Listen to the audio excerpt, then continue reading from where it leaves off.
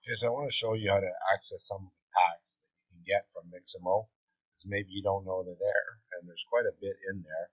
So as I showed you in the last tutorial, you can look through these by clicking and seeing if any of this could be used for your virtual production. And let's just pick, I don't know, farming pack. There you go. Just click on this. So one recommendation I can do so you can find all the packs, you just type pack. You'll see I actually use this action adventure pack. So what you can do is you can see all the animations one after another.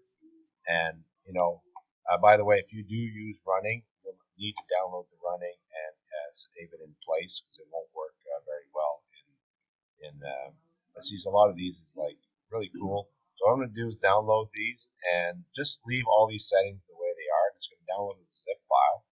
And what you want to do is unzip them and bring them in. I'll show you that in a sec. Here's the folder unzipped, and here's all the animations. I'll show you a little workflow that saves you a little bit of time.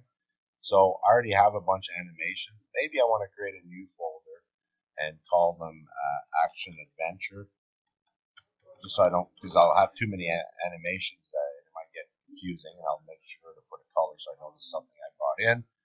And then I'm going to import.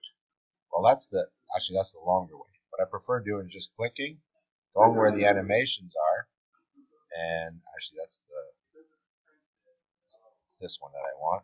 So all of my action adventure packs, I click the first one, click the shift key, and I'm just going to drag them in.